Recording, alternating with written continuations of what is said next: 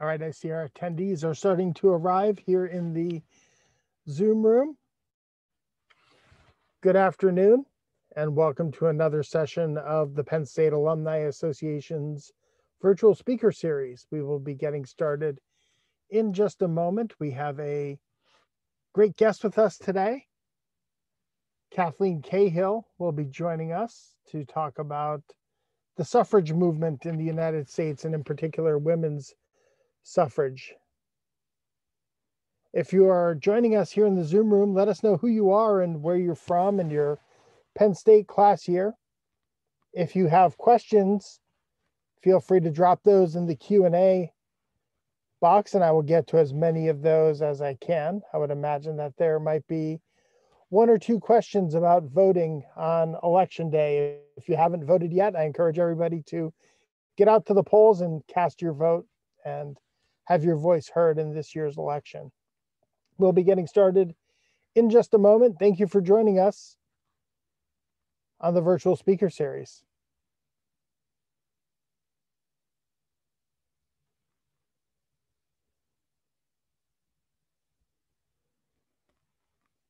I see Pat Nicolanco from Sea Isle, New Jersey. Pat, always good to see you. And I see Jerry Daniels Elder, parent of a 2020 grad, amongst other titles. Carrie Conlon joining us. Good to see you, Carrie. Thanks for joining us. Pete Sheridan from Blandon, Pennsylvania. Pete, good to see your name. And for those of you who are on Facebook, thank you for joining us as well. We'll be getting started in just a moment. Again, Penn Staters from coast to coast, from Rocky Landers right here in State College to Hillary Kaplan New out in Los Angeles, Julie Barasic in Fairfax, Virginia. I see Bridget Hughes, class of 98, checking in from Seattle, Washington.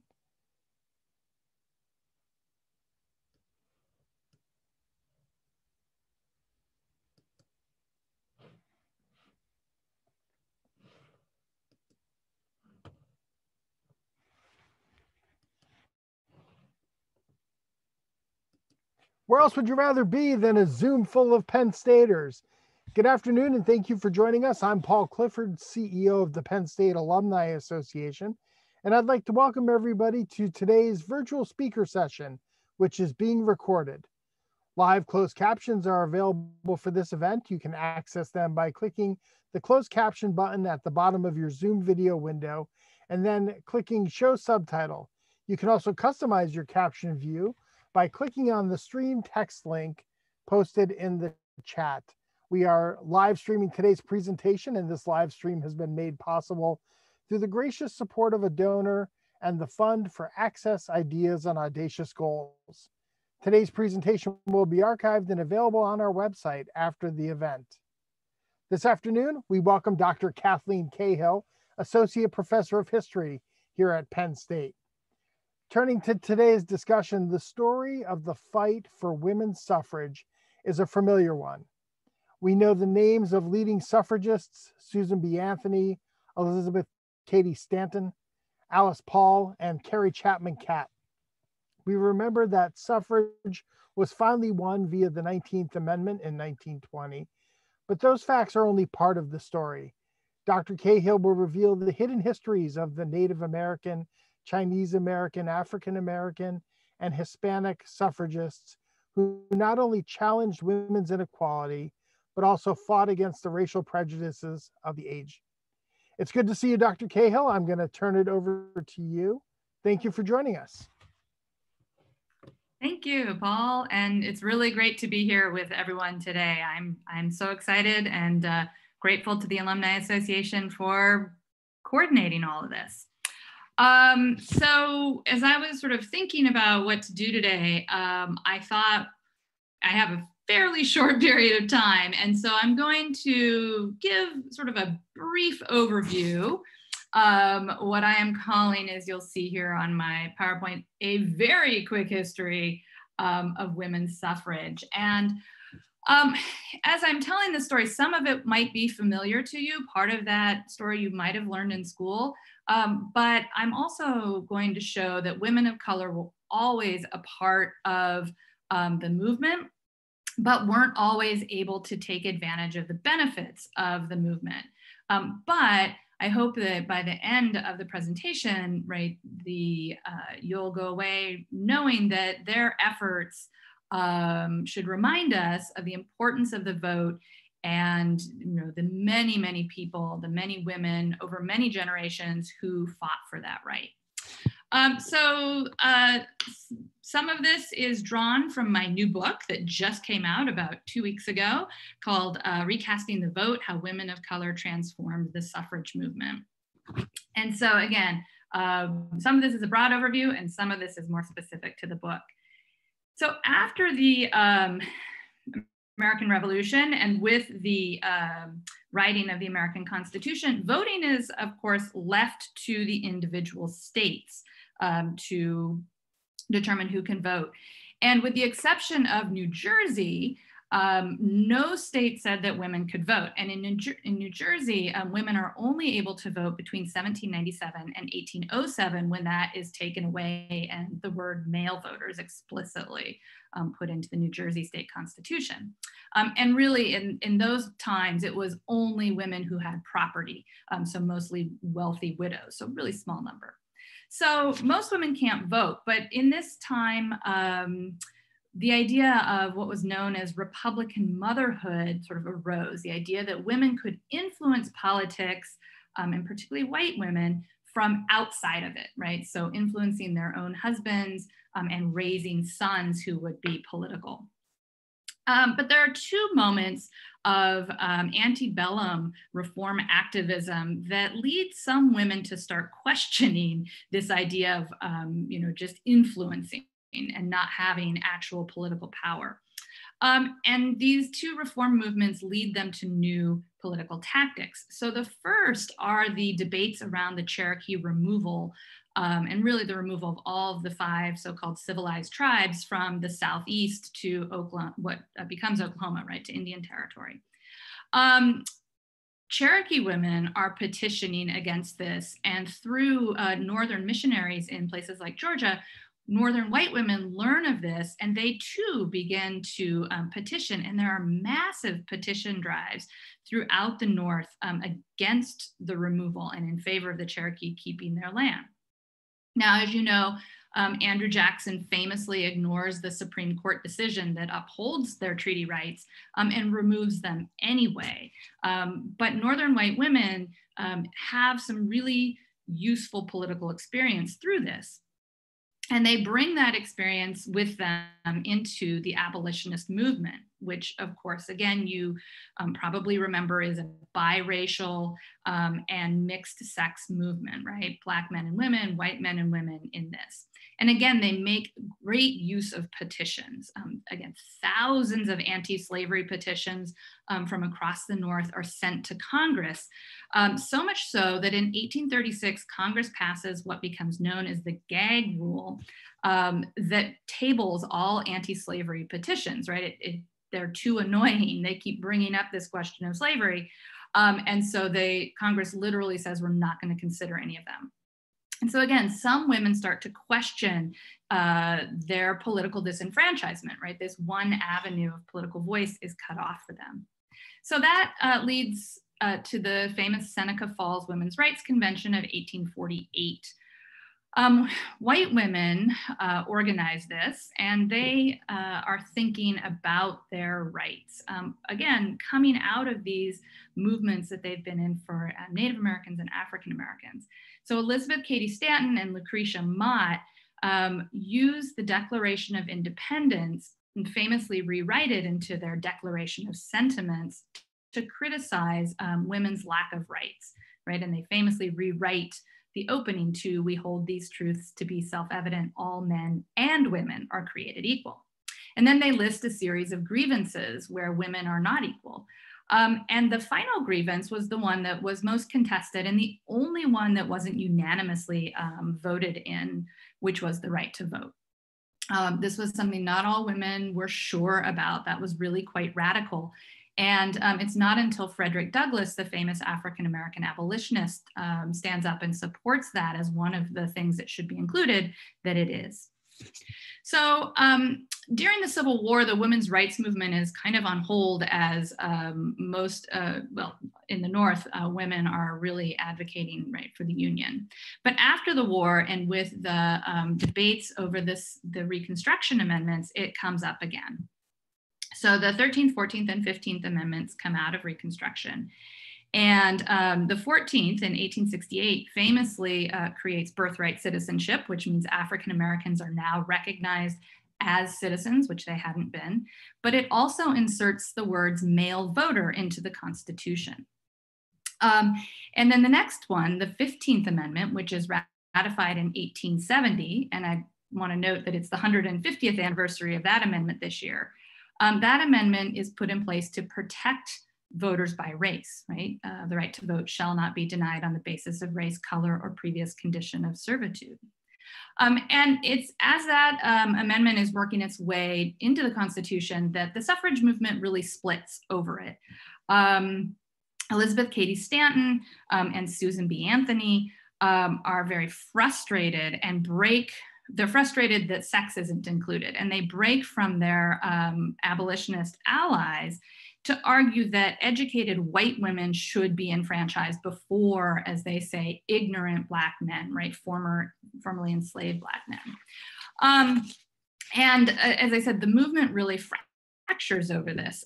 Frederick Douglass famously disagrees, arguing that, and he says at one of the women's rights conventions, quote, "When women, because they are women, are dragged from their homes and hung upon lampposts, when their children are torn from their arms and their brains dashed out upon the pavement, then they will have the urgency to obtain the ballot," end quote. And Elizabeth Cady Stanton says, well, but what about Black women, right? They experience that. And he replies, well, that is happening not because they are women, but because they are Black. And Frances Ellen Watkins Harper, who you see here, who is again, a major women's rights advocate and abolitionist, offered Black women's perspective. She stated at a convention, quote, "We are all bound up together in one great bundle of humanity, and society cannot trample on the weakest and feeblest of its members without receiving the curse in its own soul." So she really challenges white women like Stanton and Anthony to think beyond themselves, right? And she said, "White women speak of rights, but I speak of wrongs." And arguing that, right, until Black women, who are the most sort of disenfranchised people in the country, have rights, then really the nation has a long way to go. So this split is significant, but suffragists, Black and white, are still pushing for enfranchisement, and they try what becomes known as the new departure, which is to say, maybe we could just argue that women have the right to vote because they are citizens. And a number of them, including Sojourner Truth and Susan B. Anthony, just go to the polls in 1872 and just try to vote. And what they're trying to do is get arrested, which Anthony is, and bring a court case that will eventually go to the Supreme Court, and they hope to win on this argument that they can vote because they're citizens. So Anthony her case gets thrown out, so she doesn't go to the Supreme Court, but Virginia Minor there on the right does, and unfortunately loses in 1875 in the case Minor v. Happerstat, where the court rules that the 14th Amendment says male voter, and so Congress clearly did not mean women. So the movement has split. It's lost the new departure strategy, and at that moment, the sort of strategy really moves to a state-by-state strategy. And this is very successful, as you can see from this map, in the American West. All of those states in white enfranchise women, beginning with Wyoming Territory in 1869. But this tends to be limited to white women. And for many of those states, it's a way to encourage white women to move into what are fairly new states, right? So now I want to point out that suffragists are also fighting a cultural battle. we can think of these postcards as the memes of their day, right? That people were sending to each other. And the argument, the anti-suffrage arguments that you see here are that women in politics will destroy the family, right? That gender roles will be flipped upside down so that men will have to do domestic chores and take care of the children. That women who advocate for suffrage are bad mothers, right? They're ignoring their children, or they're old maids who are, as you see here, ugly and plain and unwomanly, right? And you see very similar tropes in using women of color in these postcards as well. And I just want to give you a warning of some of the language on these. So again, this idea of reversing gender roles, but also once women of color are part of this, it also suggests that they don't have legitimate grievances. In the same way, it's suggesting that white women's grievances aren't legitimate to make fun of them in this way.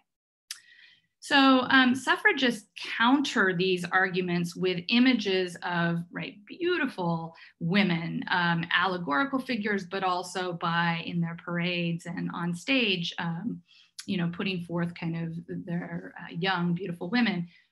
Because of the racial ideas of the day, these are always white women in the sort of mainstream movements. You can see here from the Pennsylvania state campaign of 1915, and I'm wearing my pin from eBay, the way in which, again, this beautiful figure here. They also, in these state-by-state campaigns, really use sort of local meaningful things. So the Liberty Bell in Pennsylvania is quite prominent, and a replica, suffragists take a replica around the state. I wanted to show you a couple things from our archives here at Penn State. These were posters that went up in the 1915 campaign. And again, you see how suffragists are trying to counter those negative images by showing, again, these sort of beautiful womanly figures. This woman is voting to protect her child and the home. She's in contrast to the sort of corrupt politician who's under the influence of vice and graft, and vice especially being the liquor interests, because of course this is the moment of temperance and prohibition. And you see that in particular in this one, which is a pro-suffrage poster that's showing the antis as clearly, right, the liquor interest. Their Liberty Bell is this whiskey bottle, but also arguably potentially kind of German immigrants or immigrants of some kind who don't speak proper English, right? And the sort of implication is they are not necessarily good men, right? And good men are the men not on the truck who are saying, right, they're ignoring this effort to be anti-suffrage.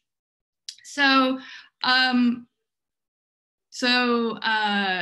Black women are also continuing to advocate for suffrage, but they often have to be in their own organizations for a number of reasons. One, white suffrage organizations don't always accept them.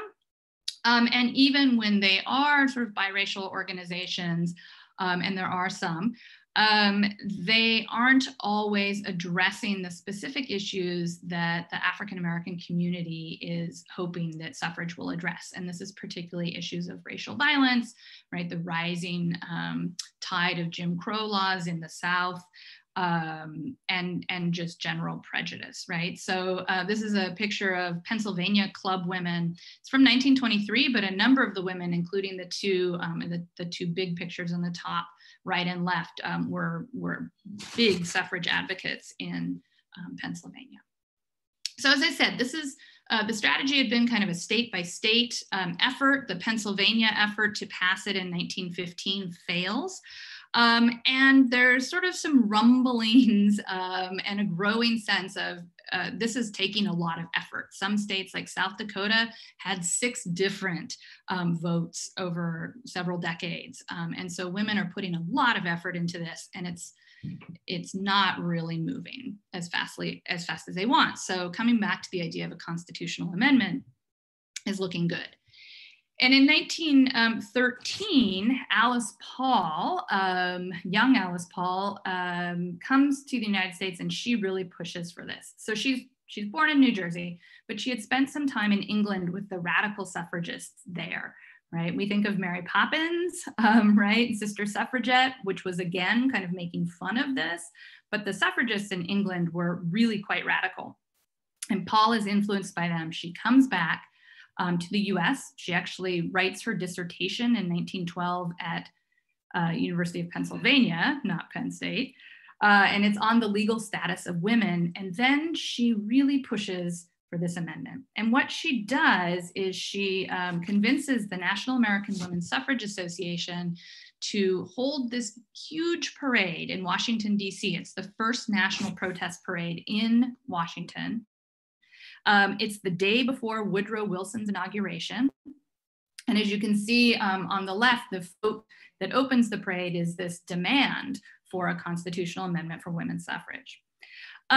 What's interesting about this parade is it sort of shows the different experiences women of color have in working with these mainstream white suffrage organizations. So some women of color are invited to participate in the parade. And in the bottom left, you see here, this was a float of nations working for women's suffrage. And on the far right-hand side of the float is a Chinese woman carrying the flag of the new Chinese Republic, which had had a Republican revolution, not the Communist Revolution, in 1911. And women's rights were really a big part of that initially. And so suffragists in the United States are very interested in learning more about that and often invite Chinese women in the US, Chinese American women, to talk to them about this. But African-American women also wanted to participate in this parade, and Alice Paul really discourages them, initially tries to avoid them altogether, and then says, well, you'll have to march in the back of the parade. And ultimately they reject this. And you see here Ida B. Wells marching with the Illinois state delegation, and African-American women do march throughout the parade.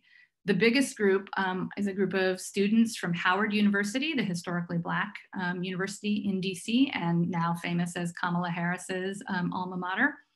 And particularly the Delta Sigma Theta sorority uses this parade as its first public event. It's newly founded.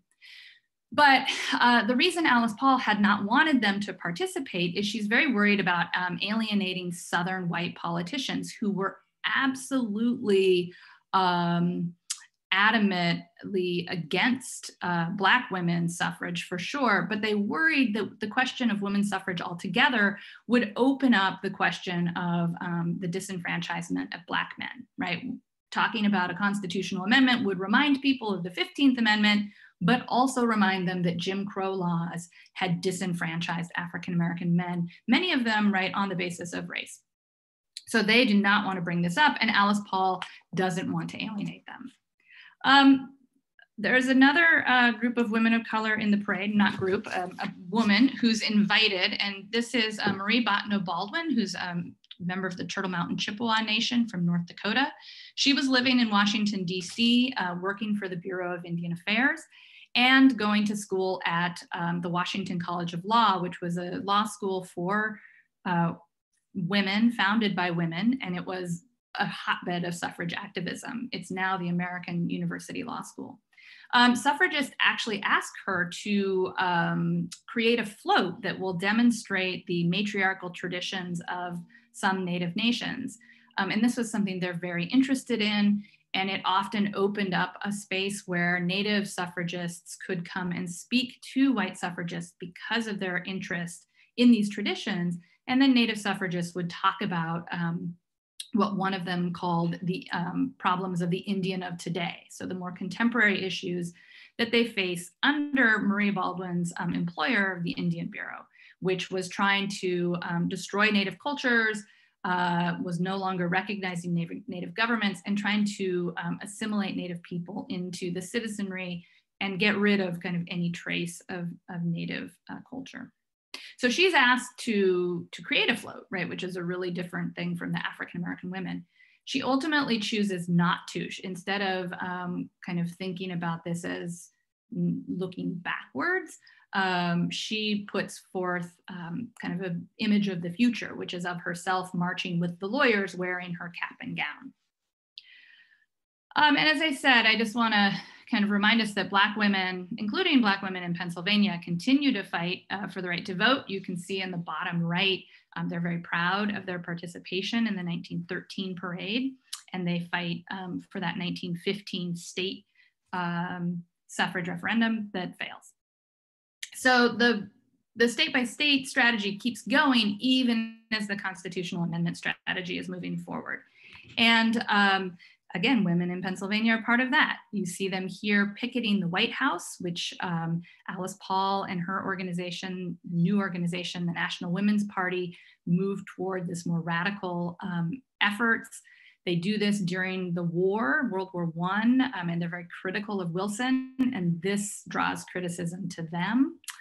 But other women under Carrie Chapman Catt and Nassau are emphasizing women's war work, and they have a very sophisticated lobbying machine that's lobbying Congress. And so Congress does pass the amendment in June of 1919 and sends it out to the states for ratification. It's ratified in August 1920, that was this year, August 18th. Here, Alice Paul is sewing a star for each state that ratifies. And in Tennessee is the perfect 36 necessary. And then the women don't stop, right? There's an election in 2 months and they hit the ground running. They institute suffrage schools to encourage women to register and to vote. The League of Women Voters is founded, right, again, to get out women's votes. And that election took place 100 years ago yesterday. That was that election in 1920. Black women are part of this. They register to vote. They try to register to vote.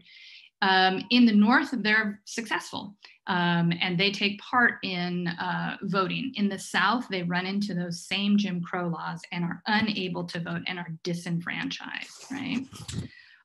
In the North, where they can vote, they tend to use their vote to focus on, again, the violence of lynching in particular, and some of the urban riots that have been aimed at their community. They hope that they can use federal legislation to address this white supremacy that's really out in the open in the South. Native women are also not necessarily enfranchised in 1920, right? If Southern Black women are kept from voting, Native women, many of whom are considered legally wards of the government and not citizens, right? If they're considered legally wards. And so they don't have a voice in US government, and the US government does not recognize their Native government. So they're sort of left powerless. So Native suffragists continue to push for US citizenship and the right to vote. Gertrude Bonin, whom you see here, or Zit Kalasa, actually taught at the Carlisle Indian School and brings her criticism of federal policies from that personal experience. And she keeps advocating for this. And in 1924, Congress does pass the Indian Citizenship Act, but many Native people are still disenfranchised at the state level, either by literacy tests and poll taxes, but also if they live on reservations, a lot of states refuse to let them vote. So for many women of color, it's not until the 1960s and the Voting Rights Act of 1965, right, that the civil rights movement brings in, that women from many of these communities are actually able to cast a ballot. 1965 is also the year that the first woman of color, Patsy Takemoto Mink from Hawaii, is elected to Congress. And so again, 1965 is a major watershed year, and you do begin to see more women of color running for office and voting and participating. But of course, we have to remember that the 2013 Supreme Court case of Shelby v. Holder really stripped the Voting Rights Act of a lot of its ability to, a lot of its teeth, right? So that reminds us, and of course today, on election day, we are reminded that the right to vote is precious. It was hard fought. It is still remains something that people need to be vigilant about to keep. And I will end there, and I'm happy to talk about any of this or answer any other questions that you might have. So thank you. Excellent. Thank you, Dr. Cahill. If you have questions for Dr. Cahill, you can enter them in the Q&A tab on the bottom. First question that came in actually as part of registration. Women were allowed to vote in some Western states prior to 1919.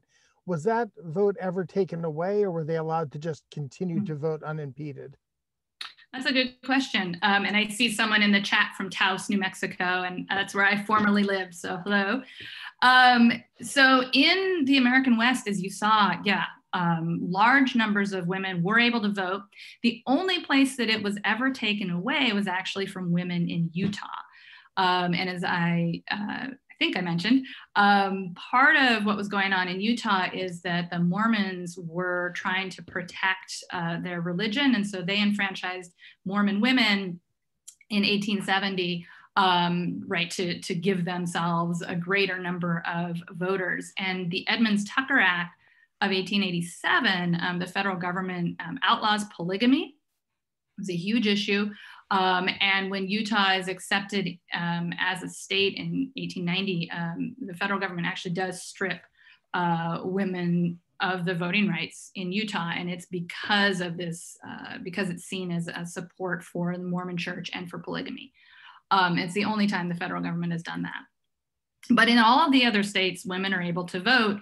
And part of that state by state strategy was if suffragists could get enough of the congressional delegation, right, enough members of Congress beholden to women voters, right, then Congress could pass federal legislation. So, you know, the Western states have fairly small congressional delegations. So the big prizes are like New York, which has a couple of elections. So 1915, it loses and then is finally passed in 1917. And that's the biggest congressional delegation. But as I said, it's a really slow process. And, you know, women don't always vote there's a sense that they will vote, right, and push for women's suffrage, or they will support this, and they don't always, right? Once they get the right to vote, they do go into the different political parties and support them for a variety of reasons. And so that state by state strategy is just not working fast enough for most people, and that's why they turn to the alternative. Is there anything to be gleaned from kind of the geographic progression of the right to vote? Were the Western states at that time more progressive, or was there practical reasons? You know, it's an interesting question, and it definitely is one that scholars debate about. So on one hand, as I said, it's seen, in some cases, it's very much about attracting women to the West. But what's interesting is actually, even, you know, when the West was the Midwest, those states had many fewer property right qualifications on even male voters in the early, like the 1820s and 30s, when they're coming into statehood. And again, it was an effort to attract people to those states by making it easier to vote for men. And so that's kind of been a trend, that in that early period, it's making it easier for men without property or with little property to vote, right? A class issue. But in the far West, it's white women in particular. What's interesting about New Mexico, which I write about in my book, is there the state constitution did two things that made it really hard for women suffragists. One, on one hand, and this was advocated for by Spanish-speaking women who were part of this, the Constitution of New Mexico protects Spanish language rights and freedom of religion, which was to protect the Catholic religion, because the majority of people in New Mexico were Hispanic, or former Mexican citizens who, after the Treaty of Guadalupe, become US citizens. But in order to protect that, they make it extremely difficult to amend the New Mexico Constitution, so that you can't take voting rights away from Spanish speakers, but it's only Spanish-speaking men. So suffragists in New Mexico cannot use that state strategy because it's basically impossible to change the Constitution. So they end up really focusing, both Anglo and Hispanic women, on the constitutional amendment. So help me kind of think through the concepts of citizenship and voting rights. You would think if you're a citizen of a country that part of the definition of citizenship would be the right to vote. Is that not are the two concepts not tied to each other? They're not. They have become much more tied to each other over the course of the 20th century. But what's so interesting, and I learned this, right? I too went into this project thinking about citizenship and suffrage is really, right? You're a citizen, you get to vote. But that's not how it was in the 19th century. There is no constitutional right to vote, right? We don't have one, and arguably we should. The Women's Suffrage Amendment, like the 15th Amendment, it's actually based on the 15th. It doesn't say all women have the right to vote. It says the right to vote shall not be denied on the basis of sex. That leaves open a whole bunch of other ways the right to vote can be denied and was denied, right? Also, what's really interesting is in the 19th century, non-citizens could vote, but citizens could not. So we saw how women argued, we're citizens, we should be able to vote. And the Supreme Court said no. At the same time, there were upwards of 22 states that allowed immigrant men who basically, they were called first paper voters. So if they started the process of naturalizing, becoming naturalized citizens, they were allowed to vote. Now, a lot of them didn't necessarily finish the naturalization process. But no one was really keeping track of this. The federal government wasn't sort of following this. There was a lot less concern about immigration at the time, except for Chinese immigrants. And I write about this in the book. In 1882, Congress passes the Chinese Exclusion Act, which excludes the vast majority of Chinese immigrants, says they can't come in. Also says that the very few that can, and it's like teachers, merchants, and diplomats, they cannot become naturalized citizens. The 14th Amendment doesn't apply to them. So there are lots of ways in which citizenship does matter, but it also doesn't matter as much in the 19th century. And part of what white suffragists do when they're arguing about why white women should have suffrage is really use anti-immigrant rhetoric, right? And this anti-nativist rhetoric in the same way that they did with African Americans to say, how come these immigrant men who might not even speak English can vote, but native born white women who are citizens and upper middle class can't vote, right? And that, especially during World War I with the anti-German nativism, that's a really compelling argument. And it's partially why suffrage is successful in that moment. Excellent. So you mentioned Jim Crow laws, you mentioned poll taxes, you mentioned literacy tests. Mm-hmm. After women were granted the right to vote, did they see some of the same barriers put in place that African Americans faced? So white women, not really, except, well, let me take that back.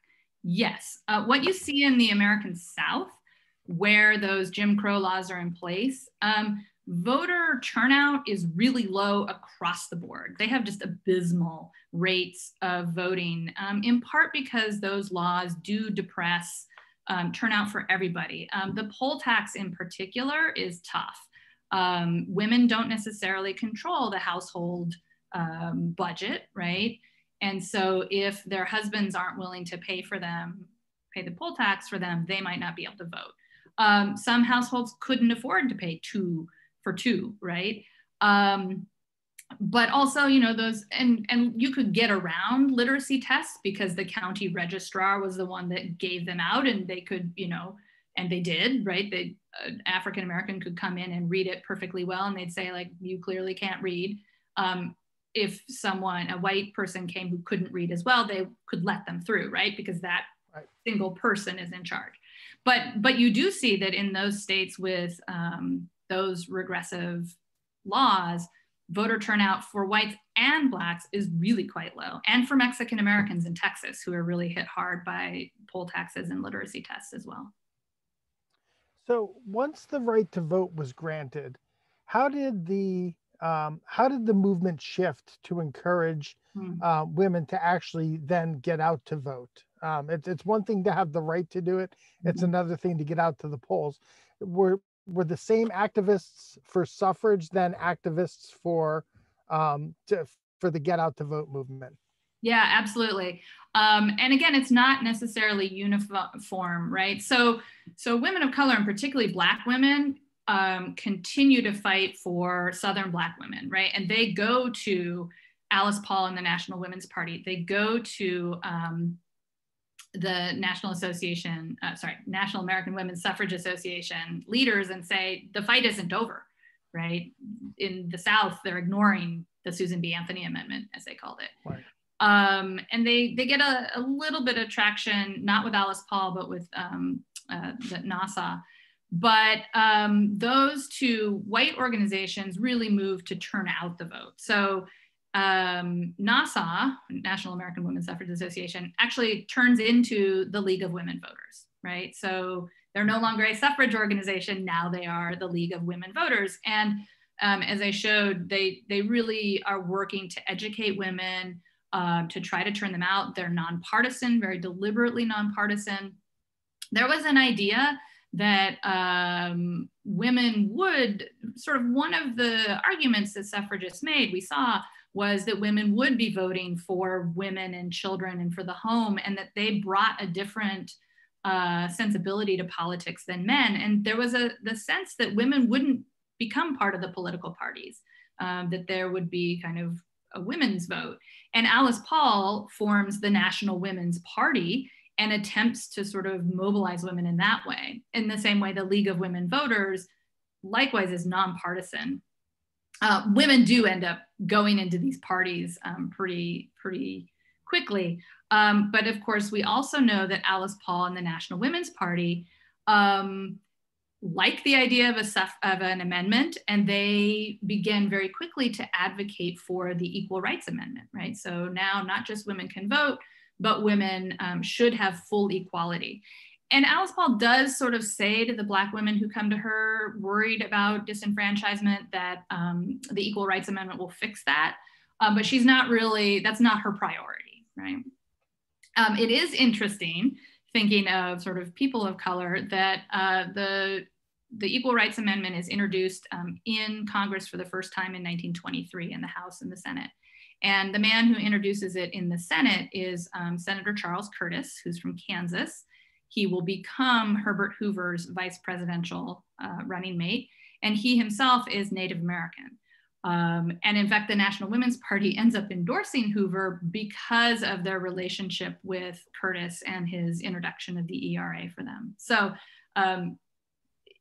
yes, it's complex, and there's a lot of different movements, but both of the major suffrage kind of national organizations definitely move to getting women to vote, to turn them out.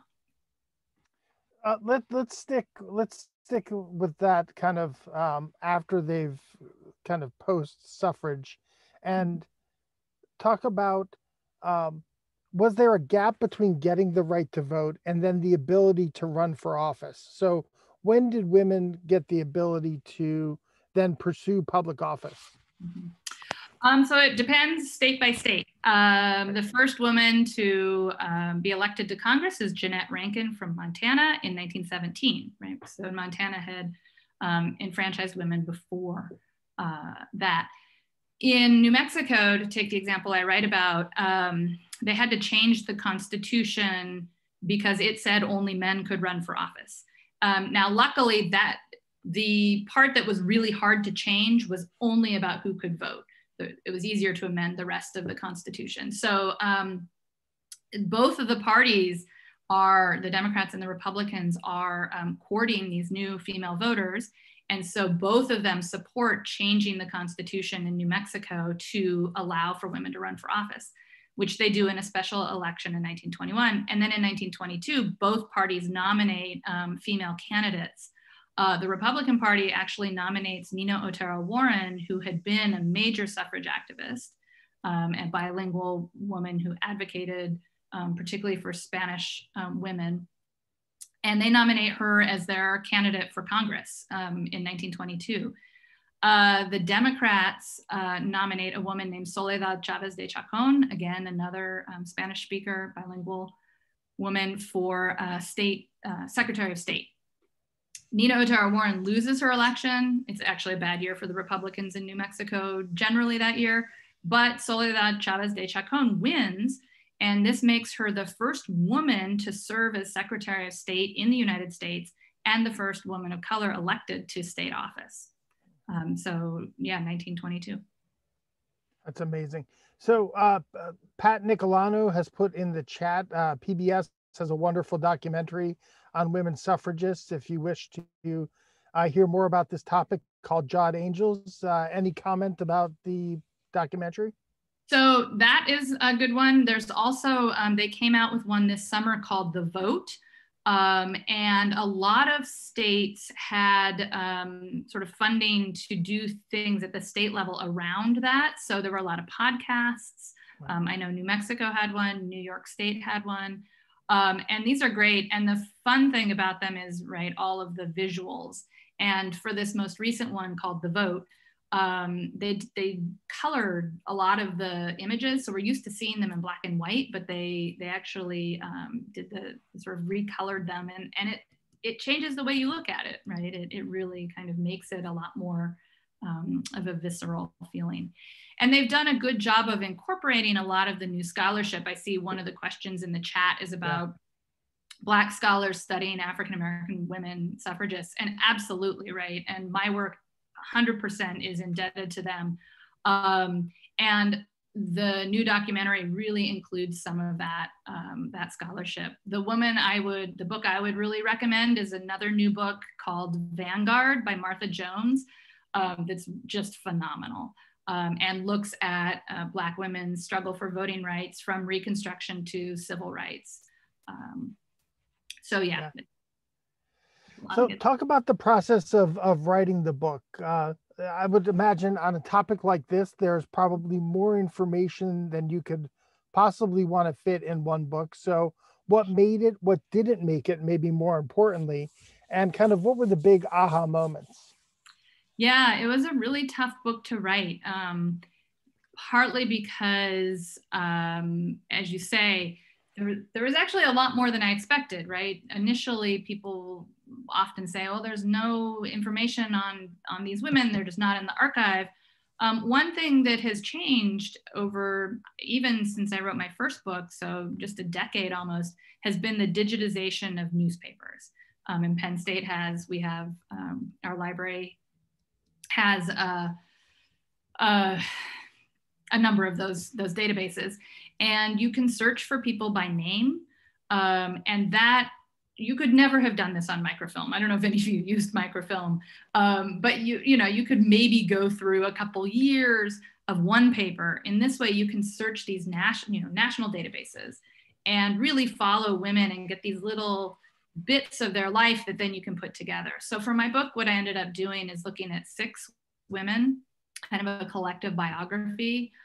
So 3 are Native women, Marie Botno Baldwin and Gertrude Bonin, whom I spoke about, and then another woman who's Wisconsin Oneida named Laura Cornelius Kellogg, an African-American poet and club woman named Carrie Williams Clifford, a Chinese woman who cannot become a citizen but lives in the US from the age 5 to her death named Mabel Pinghua Lee, and then Nina Otero Warren from New Mexico. And so I tried to use their stories to show, how women of color were involved in suffrage and why they were involved, right? What motivated them. And then how their stories somewhat overlapped, right? They all faced racial prejudice. They all faced sort of difficulties there, but that wasn't always the same kind of prejudice or in the same ways. So their stories are similar, but they also diverge. And then the really hard part was to try to kind of tell those stories in a way that, wove together. And so it wasn't like reading, it didn't awkwardly shift from one to another, which I hope I succeeded in, more of a braided narrative that shows you the sort of change over time and the excitement of, these major campaigns. These are really sophisticated political campaigns, as well as how these individual women were experiencing them and influencing them. So question about terminologies come in. I just learned that the term suffragette was seen as offensive. Until today, I had not heard of the word suffragist. Is it still an important distinction? Yeah, so in Britain, they were often referred to as suffragettes, but not in the United States. In the US, that was only used as a pejorative, right? It's a diminutive, and so it was a way of kind of dismissing these women as not really very serious. It gets used a lot, but it's usually by aunties or kind of just general, right? You'll see it in the newspapers a lot, kind of men commenting on the movement, but in a way that's dismissive of it. So, but yeah, people tend to kind of conflate the two, but when you go back, you see that the women fighting for the right to vote did not use it to refer to themselves. So now women have the right to vote. How does that change political campaigns moving forward? Those who might have been opposed to women having the right to vote now have to court them as voters. And so how, I would imagine that, although I would acknowledge that there were gender politics certainly before that time period, certainly it is more apparent after 1920. Yeah, again, there initially was this idea that there'd be a women's bloc, right? You could sort of capture that that group, and the parties try early on. When it becomes a little more apparent that women are also going to be partisan, most of them, there's less catering to them. So right out of the gate, right, in 1920, 1921, again, you see the parties putting women into positions in the state central committees. You see them sending women as delegates to the national conventions. With in New Mexico, you see them, right, initially putting women up for office. When they sort of realize women don't necessarily continue to demand that as voters, right, and they're not all voting kind of together on that, it doesn't continue in that early 20th century.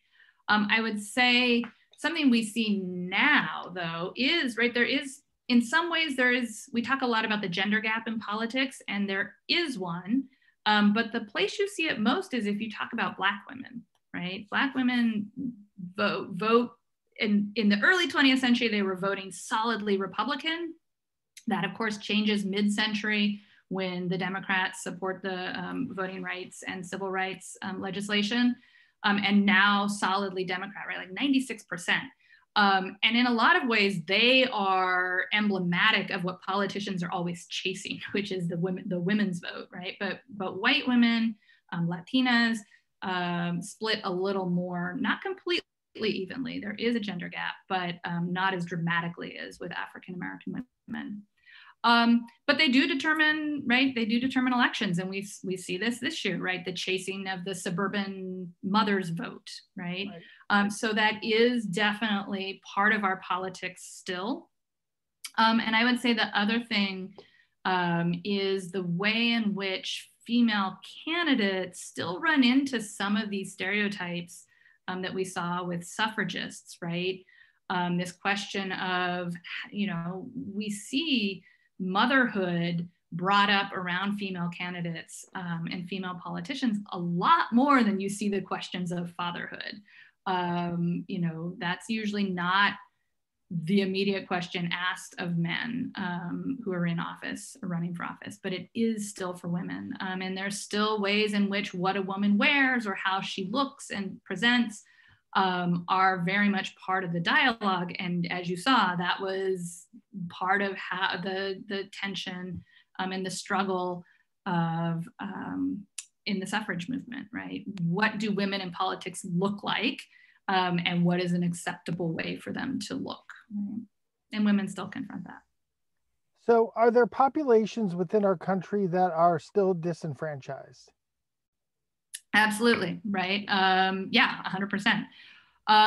The ways of and here, one of the books I had on very quickly on that suggested reading slide, Carol Anderson's book, I think it's One Person, No Vote, is a really great overview of starting in the 1890s, that the ways of disenfranchisement are no longer really explicitly using race, but they still are targeting specific groups. So to give you an example from 2016, in North Dakota, the state refused to, basically you had to have a street address in order to register to vote. Well, on reservations, there's not, the infrastructure on reservations, native reservations, is still really subpar.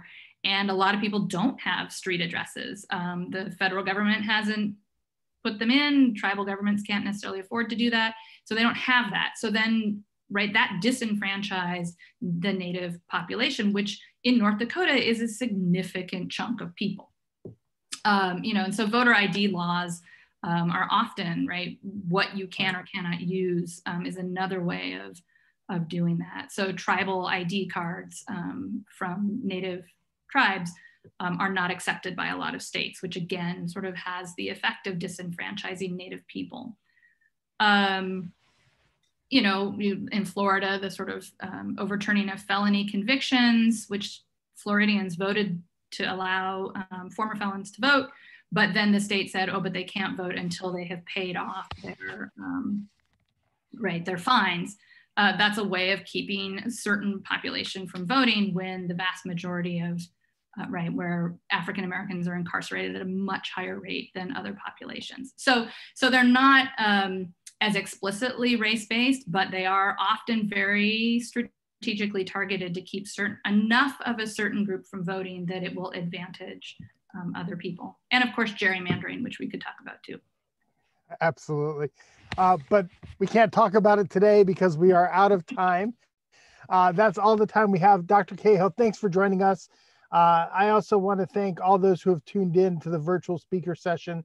Thank you for tuning in to hear today's presentation. As a reminder, we'll be hosting additional sessions in the coming weeks and months, and this programming is in addition to a wide array of career networking opportunities that we have in career programs. You can find all of our virtual programs on our website at alumni.psu.edu/events. Thanks again, and we are. Thank you all very much. I really appreciate it.